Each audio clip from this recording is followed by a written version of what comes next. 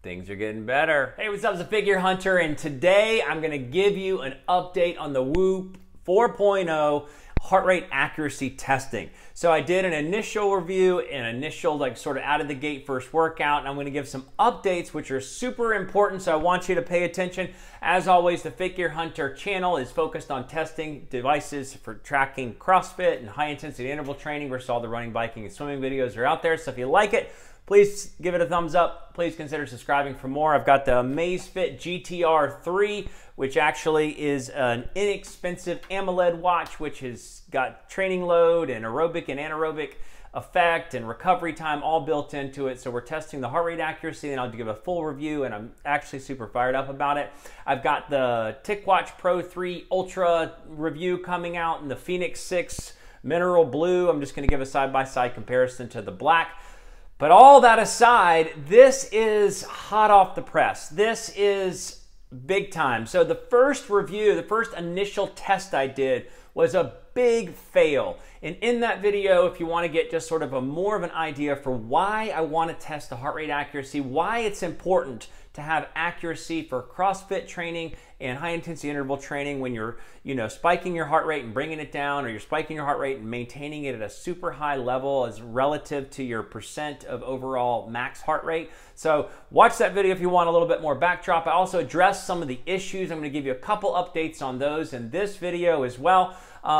But why are we testing these things? The Whoop itself is just a sensor. It's a sensor that flows into a bunch of analytical data. And when you're doing CrossFit and high intensity interval training, because of those spikes and drops and high heart rate zones that you're hitting, you've got to be able to see if it's accurate for really keeping up with a CrossFit or high intensity interval workout.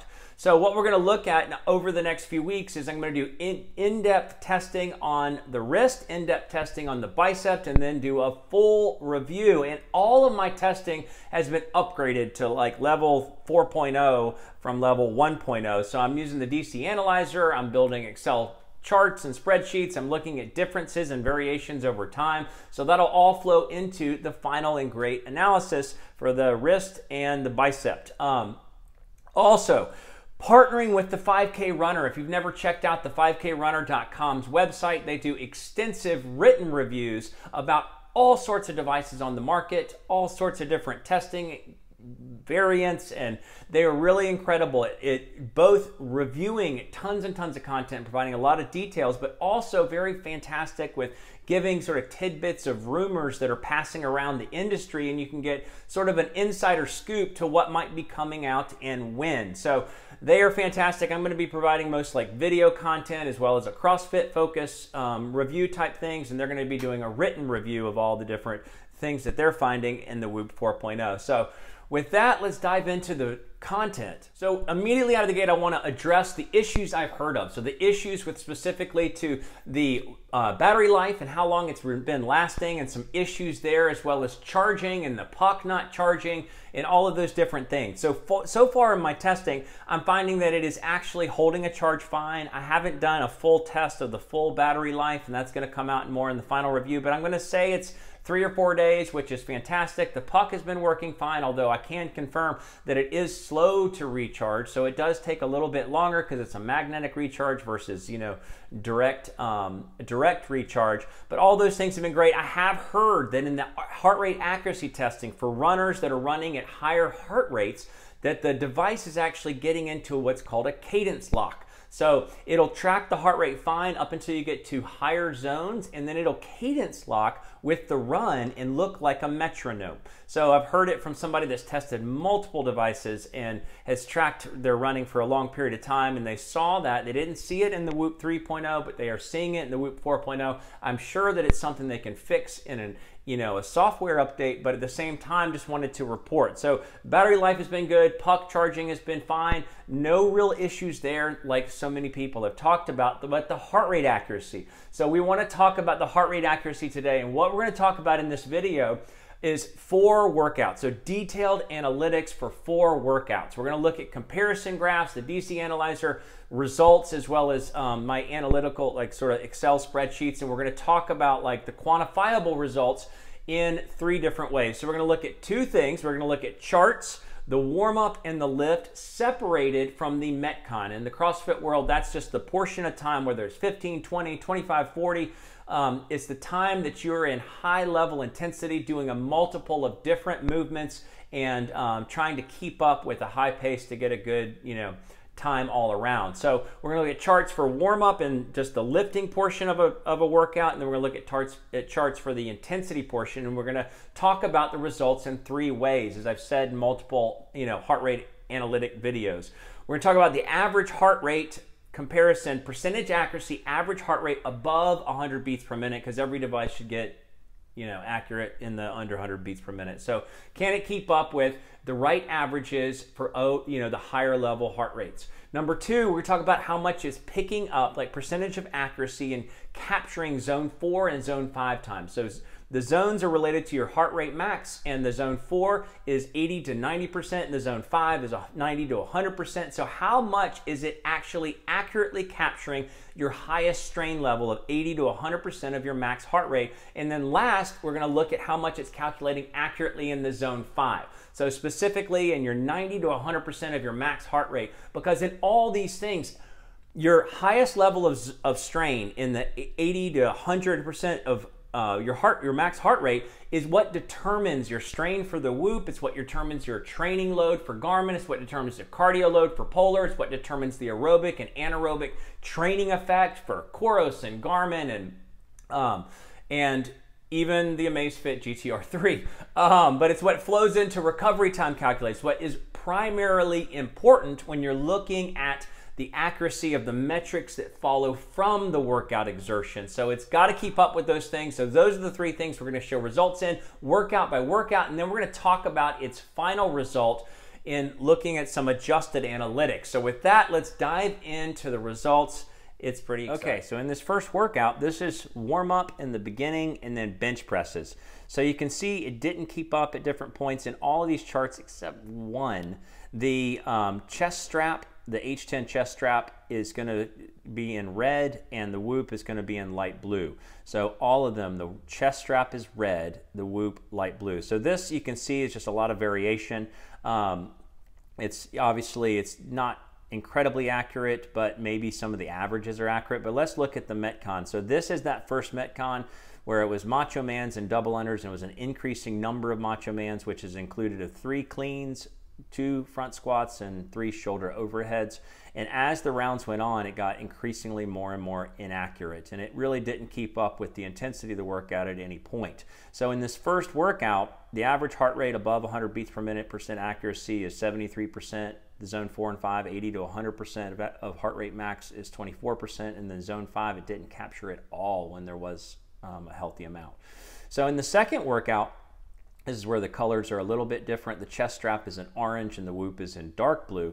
This is just warm up and then some deadlifts. It wasn't, it was like heavy deadlifts, just, 2 reps. So it wasn't a lot of heart rate exertion. You can see that it's a little bit all over the place, so not really good clarity there. But this is a rowing and assault bike where you had like a 4-minute rest, then 3-minute rest, then 2-minute rest in between different lengths of intervals.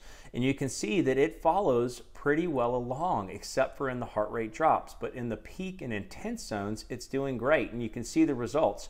Average heart rate above 100 beats per minute, and this is the whole workout. And then we're going to transition to Metcon only focus for the analytics. 80% accurate, zone 4 and 5, 88% accurate, and zone 5, 72% accurate. So it's picking up more.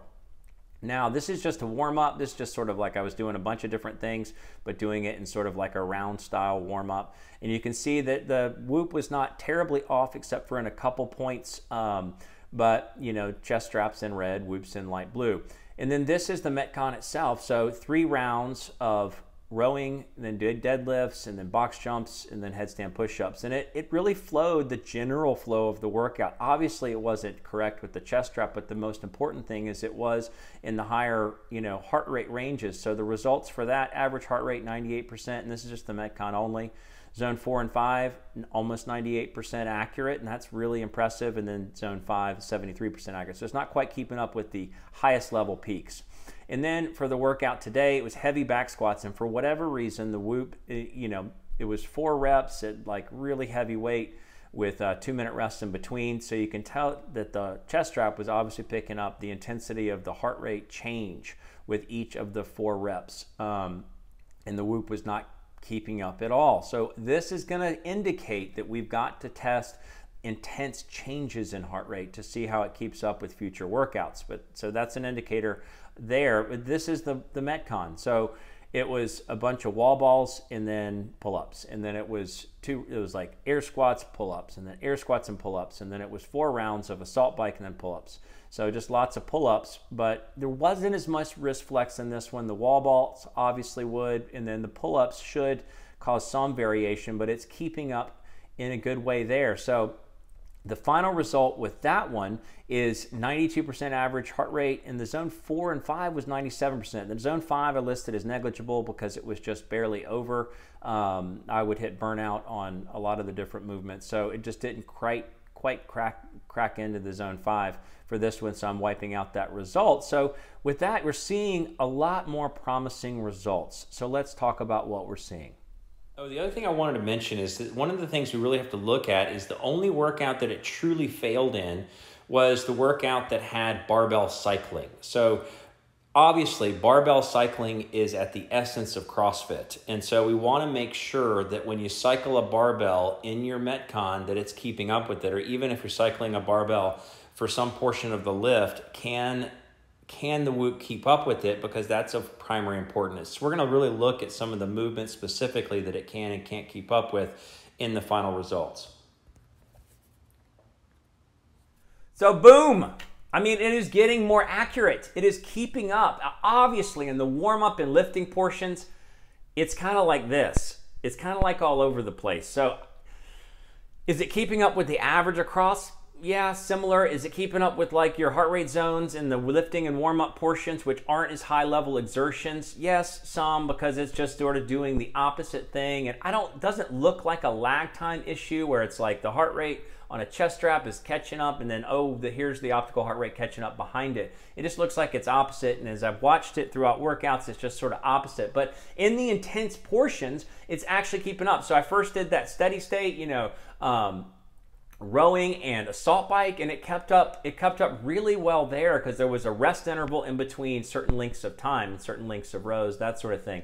So it kept up well there, and it's been keeping up with some of the wrist flex. Now in these last 2 workouts, there wasn't as much wrist flex. There wasn't a lot of it as there was in that first one, but there still was headstand push-ups and pull-ups, and I was wearing a hand strap, and there was still, deadlifts doesn't really exert the wrist that much, but there was still some of that built into it. So we're going to have to keep testing to see how it is holding up. But what I will say, what I'll do is I'll do like 8 tests, and I'll exclude one that looks significantly off, and we'll talk about that in the final review. If we exclude the first test, the first workout, just wipe it off. And if we exclude one negligible zone 5, because it was like 30 seconds and then like 10 seconds, so it was like, oh, it's only 30% accurate, but that's not really fair because it was just such a short period of time. So if we exclude that one variable and we take out the first workout and drop that off the map, and then we take out the one variable that just is not analytically worthwhile, it's actually turning out 82% accurate. So that's way better than was on the wrist in the first Whoop testing and Whoop 3.0 and 2.0.